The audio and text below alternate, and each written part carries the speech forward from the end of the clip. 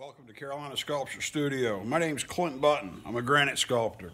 Welcome to video number 40 of the virtual stone carving apprenticeship.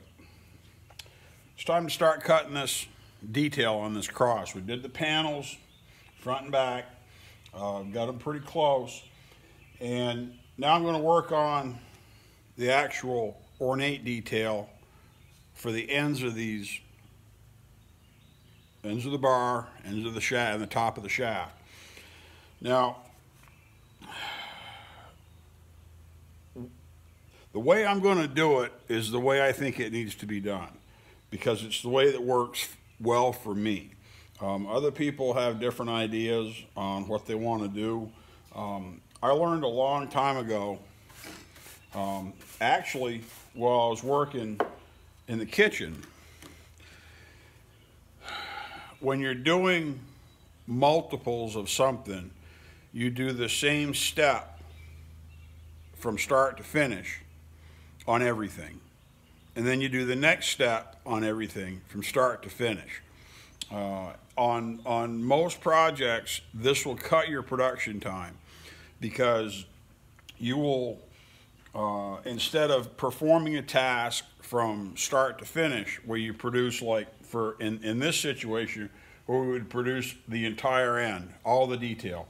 We'd cut the raised portion here, or leave the raised portion, cut these 1, 2, 3, 4, 5, 6 facets, do all that on every one of these, and start and finish it. And then go to the next one and do all 4 corners and finish it. And then go to all 4 corners and finish it. You're welcome to do that. Well, let me explain a couple of reasons why I don't. Something that is a major concern is if you have a failure. If you have a small chip, I'm not talking about catastrophic where you're acting stupid and you break something that shouldn't be broken in the first place. I'm saying when you have something that maybe you have a corner that's not real sound and it comes off. Maybe you've got a piece of marble, like that dormer capital I mentioned, that apparently was pushed hard on one side with a saw, and one face was really punky. It was really soft in for about a 1/4 inch. Now, I couldn't waste off that material. I had to use it. And so, because I had done all my different sides progressively, I didn't do one side and finish it, one side and finish it, I understood that that was a fragile side. And so that was probably going to dictate how the rest of the stone turned out, because if I was going to have anything where I'd lose a corner or lose an edge, it was probably going to happen on that face where the stone was soft, because every edge and every corner I cut that was tangent to that face was really risky. And so I progressively lowered everything down, and I prioritized that soft side, because that soft side would be the first one I cut, because theoretically the other sides would be more sound. I don't know that I've got issues like that with this stone, but if I cut each level of detail to completion at the same time globally, and approach the whole thing globally, it's not only going to help me produce work that's less likely to have failures where I've got to go back. The problem with finishing one thing all the way and finishing one thing all the way and finishing the last one all the way is that last one on that 3rd or 4th corner, something's going to break. I mean, that's just Murphy's Law, or whatever you want to call it. So you're better off to slowly work them all in, so that if you do have a small failure at one step, you can adjust the others so everything matches. Now, the goal is to have no failures. The goal is to always have perfect stone that's always in perfect dimensions. But this is natural stone, especially marble. It can have inclusions. You don't know if you're going to hit into a big shell or some color or another mineral. It's different than granite that tends to be a little more clear just because of how it was made. This was all kneaded by heat and pressure. So it could have just about anything inside there, you know, within reason. So we'll dissect this here, this model, and we're going to start with the end, and we'll do one step at a time. I'm going to jump ahead and tell you the first step on this is not necessarily obvious, and it comes from my experience. And so what we're going to do first, Early on, I mentioned that these ends, if they were left without this check or this V cut into them, they'd be octagons. And that doesn't make sense in terms of a cross. It makes more sense to have a cross on the end. So what we're going to do first is we're going to cut these ends into octagons. And that's going to establish these corners, the outboard corners, edges, we'll get those all evened up so all of them are the same. We'll cut it in ½ an inch. I believe that's a ½ inch measurement. I'll measure this again. It may just be an inch. I think it's a ½ inch. We're going to cut into where this intersection is. Right here where everything crosses, and we're going to cut straight across. Then we're going to have a reference for these two edges, these two facets. We're also going to have a reference to where this goes from being reduced or relieved to being proud. And we've got to have all that meet, and so we want to have a really nice intersection and work that off carefully and get all of these even first. Because when you have things like this that are even, people are going to notice what's uneven. And so you want to make them all match and then go to the next step and make them all match. And so even if something is a little different than the model out of necessity, that's still within spec, because they all match, nobody's going to notice it. Start cutting stone. The first thing we're going to do is we're going to get these ends really nice and square. They've got a little bit of tip and skew to them because we're going to waste off, you know, 2/3 of this face, so the center only has to be true. We're going to make sure it's really true. We're going to work it in the length we need it to be before we lay out our octagon and break this all up. So it's important to have your center line marked. We're going to go ahead and remark this. You also ought to think about the order in which you cut it and as to what you're going to see. This is a small project. It's going to be mounted below eye level, so the vantage point is going to be from above.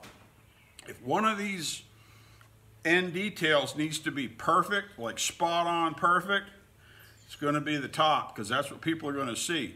So you ought to start out working on the underside where nobody's ever going to crawl on the ground, lay on the ground, not literally have to lay on the ground and look up at it to see if you cut that one perfect.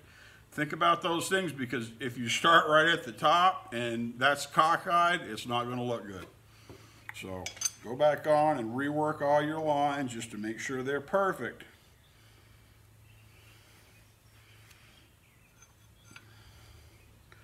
And then we'll start tuning this all up. With these lines marked, we've got our center point marked on each one of these. We're going to go ahead and measure our flat surface that's going to be in the center. We're going to measure it from one of these lines. We're going to use a number inside the ruler, not the very end, to try to get a more accurate dimension. And we're going to lay out our marks. So we've got a 1-inch dimension for that face. And then after that, we can go ahead and mark our diagonals. And that's what we have all laid out. This is 1 inch wide, and this is 1 inch wide. We're going to cut these corners off here, so we'll produce an octagon. We're going to just waste this side in and relieve it as we go in. Relieve this as we go in, and just slowly work it in, because we've only got to go in, I forget, it's like 1.5 inches, something like that. Whatever the model is. We'll get the model over here, but I'm going to just start cutting this. We'll work this in and we'll get these ends trued up really well. Because this is still just a little bit tall, see there's a little extra material there, and there's even less on this side. But that little extra material gives us room to dress this and have a really fantastic edge. So when we cut this edge up here, this and here, as we sink this, we're going to leave about that same amount so we can get it down really, really tight when we start using our abrasives to wrap it up at the end. Now it's time to cut some stone.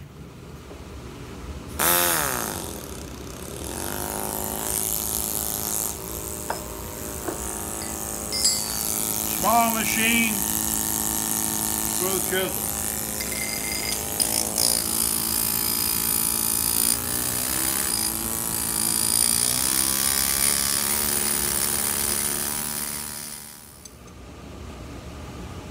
According to the model, this initial cut is going to go a 1/2 inch deep.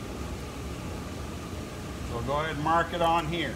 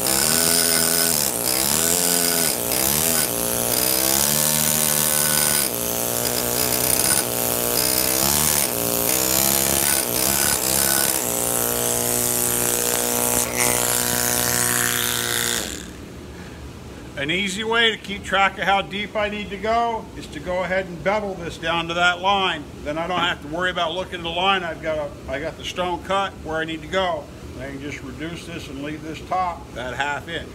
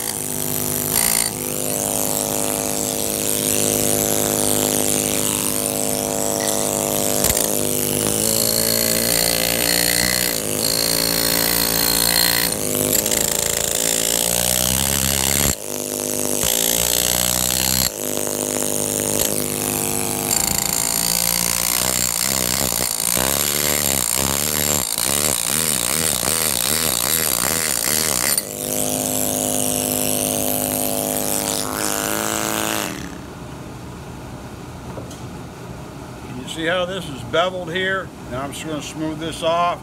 I'll probably work this in the rest of the way with a smaller hammer. It's just not worth rushing it because these corners are fragile. Now we're going to waste off this corner. We're going to cut that right off, but there's no reason to just break it. You need to practice keeping track of your corners and taking care of them. Try to produce that as rehearsal. We're on the bottom side of one of the bars. Okay, this is where you want to practice because you don't want to screw this up, because we're going to have to produce square corners like this after we do this carved detail. Okay, keep working. Now that's all pushed down. And you can brick it if you want, just to make sure you got it pretty flat. What I'm going to do is I'm going to go ahead and do this. Same side over here. Then we can use this plane that's pretty flat. We can cut this back and make sure that this stays flat. Because when we cut this back to make the octagon on the end first, the only point that we're going to save is the center of this corner right here in the middle. That's what we're trying to produce. And we're going to leave it. This is also a good chance to practice developing a corner.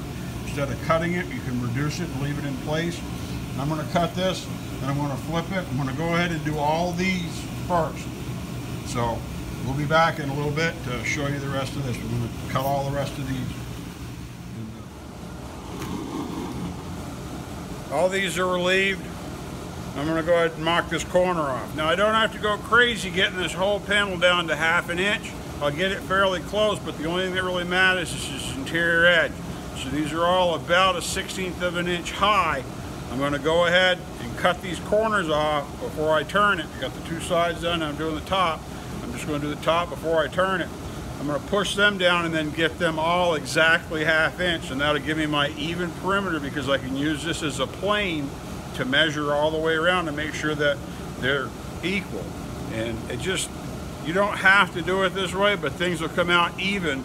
Seems like a long way to get there, but once all of a sudden it's done, it just blam, it's finished, and it's really cool. So cut these corners off.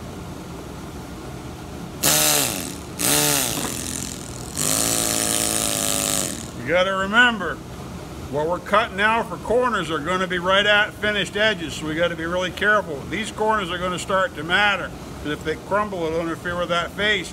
We're going to have to produce a sharp corner on both of these.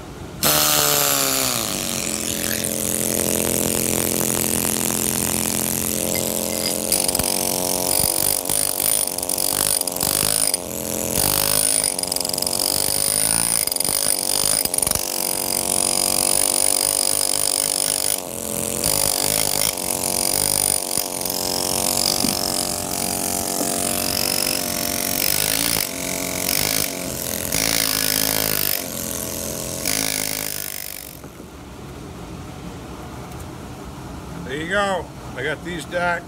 I'll push this back. This still looks a little wonky because these aren't perfectly plumb.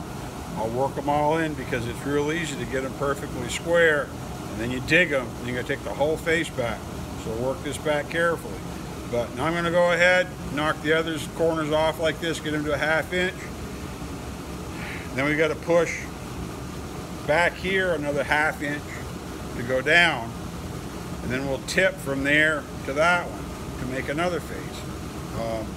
So we just have to decide when we're going to start carving. We can either do that next, or we can go ahead and break this. And then I'm leery of having these corners popping around while we're working, so I'll probably push it back a little more before I do that. And then we got most of the carving put together, and we can be more careful because these corners are going to be really fragile. We're going to have to be really careful. Do the next side. Now all three pieces are all three ends. One here, one on the end here, and the one on the bottom. They're all cut. Got them all pushed back. Went ahead. This is all leveled out. So we've got a good plane to work with here to measure before we go to the next step. Now we're at a sort of a turning point. We can continue to produce steps, but at some point you have to start carving, so you have to decide where you're going to start working on the job. And as we progress to the next level, I'm going to go ahead and cut these diagonals in order to produce the cross detail on the end. Now what I'm going to do, take my straight edge, going to lay it on there on those 2 points. Draw a line, right through. Then I'm going to push it down. Once I have a line on here, I'll sink it. I'll try to transfer it to get a point here in the middle. I'm going to lower it to that. This is what we're trying to produce. This face or this facet will sink, and this facet will sink. We're going to get them very close. Probably not going to finish them because I want to finish everything together. We're going to do all 4 of these. We'll turn it, do the other 4, and do the other 4. And we'll get them very close, and then at the end I can just tune them up with some abrasive and get everything really where I want it. But I could go ahead and produce the next step because you're going to go back another 1/2 inch here. But this 1/2 inch, this line is going to be diagonal on top. So I'm going to wait. I'm going to produce this, and then we'll produce a square step here and leave this proud. Much like we did this, just sort of backwards. We'll end up cutting a line, roughly like that. We'll lower this whole face. Again, after we've cut this, and then we can tip that off, and then we're close to where we need to be. We'll have a lot of the dangerous work done. So now the dangerous part of the job is going to be covering, making sure these corners aren't damaged while I'm turning the stone. And so we'll try to make sure we work more with support on these surfaces. That's why they're still here. And we'll get to work. See if we can get some good video of this. Okay, I got one cut. I'm going to show you this next one. Now I do have a line struck to try to keep track. Remember, we've got to keep these faces because we're going to produce, there's going to be a facet here and another facet here, and then we've got to tip this. So keep track of your model just so you don't get confused. It's really easy to get mixed up. I'm going to use a small hand machine and a straight chisel. I will use a wide one and a narrow one. Put your claw away so you don't pick it up by mistake. That's fatal at this point. Go in slow.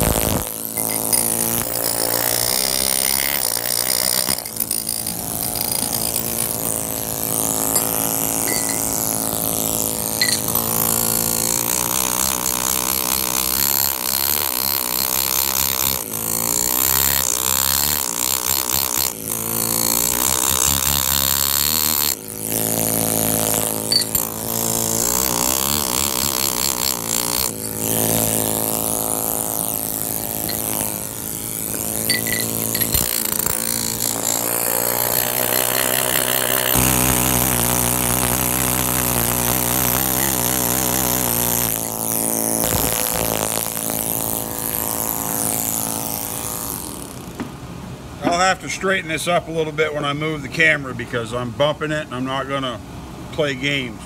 But you can see that's how it's done. This will produce this facet and half of this facet.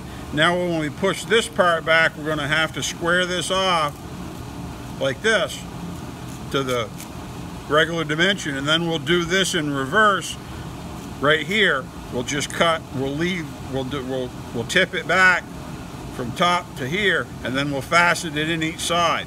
So this is why it works really well to work this back in planes and have good references, because once you give up your references, you're just going to have to eyeball it, and that's when things start getting all crooked and it looks like somebody says, see what I made? You want it to look like it's perfect because you're going to keep control. Then at the very end we'll go in and we'll get all these tuned up to where they're really, really sharp and get a little bit, because these got a little bit of crown left in them. We'll pull all this down together so they all match.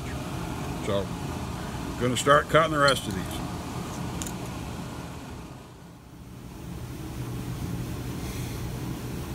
Okay, I've got all three ends done. Now we got our cross, we got our first facets. I will suggest anybody that wants to do this project or something like this, do a small wood chip carving project. All you need is a knife with a straight cutting edge, not a curved edge. A lot of times the chip carving knives, look them up online, they'll be shaped with a straight edge, and they'll just be like a sheep's foot blade, and this is the cutting edge. And you'd make a stab cut right here to cut it to depth, and then you'd cut in from here and from here in order to make your facets. And The reason I suggest doing it is it'll help you understand how to do it without going too deep, because you'll dig too vertical here. Instead of going at an angle, you'll go in too much, and then you'll have a problem with this face here. You won't have a straight line. And it's real easy to do on some wood, just to try it, see how it behaves. And then you'll be more prepared to do it. Okay, so we've produced that end. Well, see if we can get it. We produced that end. Now we've got to produce enough stone to produce the second half. We produced half of this facet right here. We've done this upper half up here. Now we got to cut this back to make this. We've already got this vertical, so we just have to decide whether we're gonna, we got to cut this back another ½ inch from here to here. So this has to go ½ inch deeper, okay? But it has to go ½ inch deeper at a bevel, because if it goes straight back, we're going to lose this material to create these facets up here. So I'm going to start pushing these back. I'll tip this back ½ an inch, measure down ½ an inch, and then we'll facet this back just to make it go smooth, and try to keep it. We'll work from this edge here. We'll work back to create this flat panel here, and then after we've got a flat surface that just goes flat, then we can cut the two sides off. So like I said, this isn't this is somewhat complicated, so you have to really slow down and think. Let's lay these next ones out. So what I'm going to do,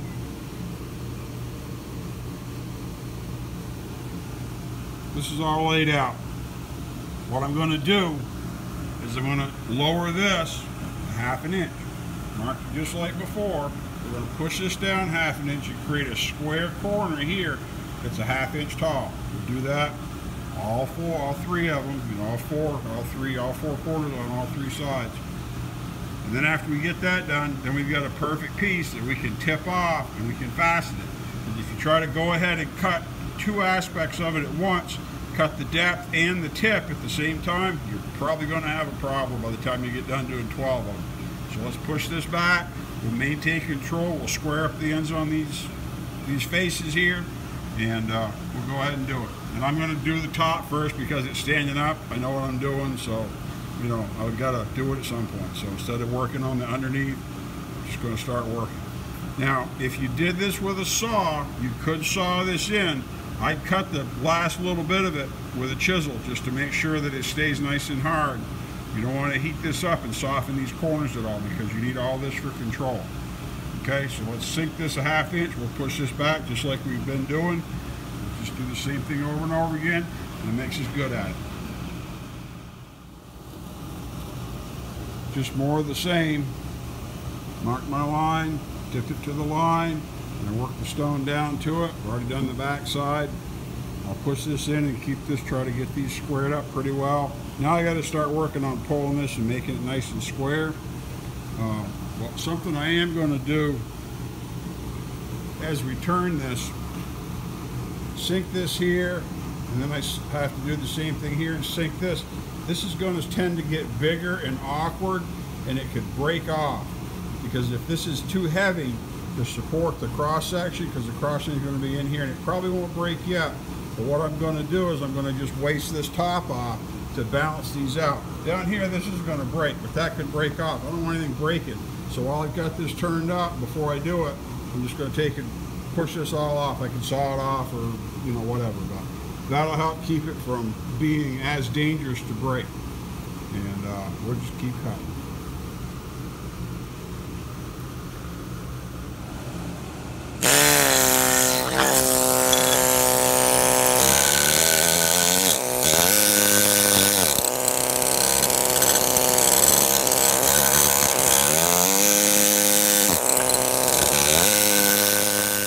Got these tops pushed off.